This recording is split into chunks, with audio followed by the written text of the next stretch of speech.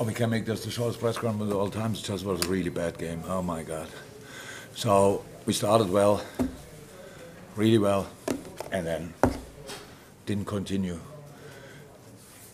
I think before they scored even, but we just lost the plot a little bit, like we were everywhere and nowhere. So midfield was spread like that, right midfielder, left side, left midfielder, strike, was whoop.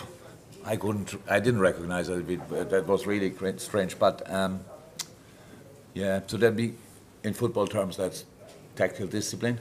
But anyhow, we had a big chance, I think, from Darwin, and then unlucky with Harvey. Then they scored a goal, and then we kept playing into their cards, to be honest. We played a bad game. We deserved to lose, and we must feel that now. But